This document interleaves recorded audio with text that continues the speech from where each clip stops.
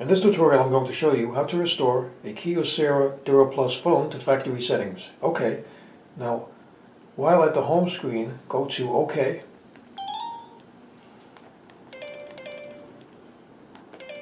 Settings,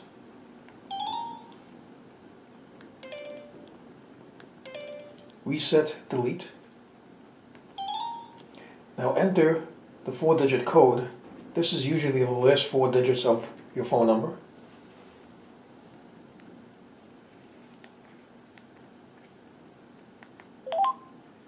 Okay, so once the code is entered, go to Reset Settings,